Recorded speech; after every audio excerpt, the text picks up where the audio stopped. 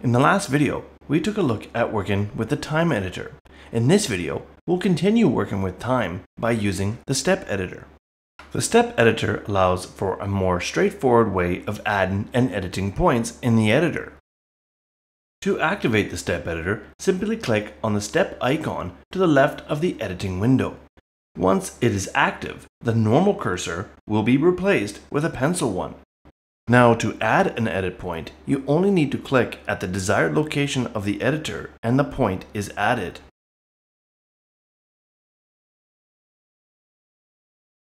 You can also add several points at once by clicking and dragging within the editor.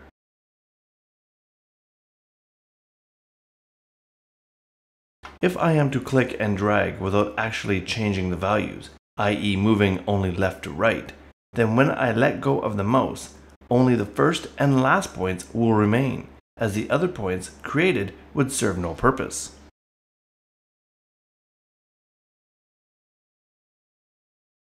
The step editor also works with the snap feature, and if it is enabled, then all the edit points will be placed according to the current value set by the snap.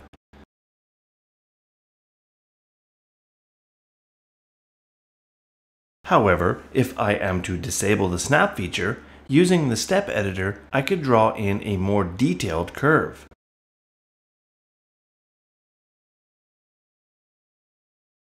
Okay, so now that we have had a look at working with the step editor, let's move on to the two slot performance parameters, key held and one shot.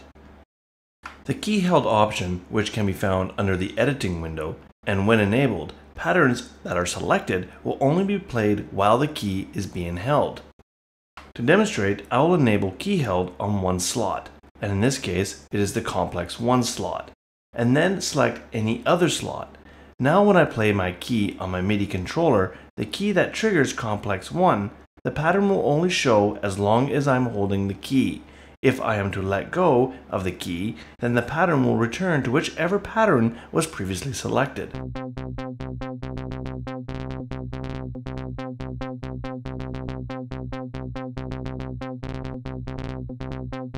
You can see that this would be a useful option when performing using Grosbeat, or simply recording your changes in Grosbeat as a performance.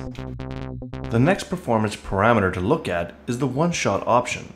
This function allows you to, when selecting a slot, have Grosbeat play through that slot once, then return to the first slot.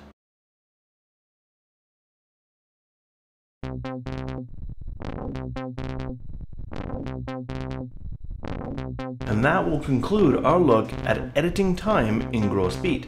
In the next video, we'll begin our look at editing the volume.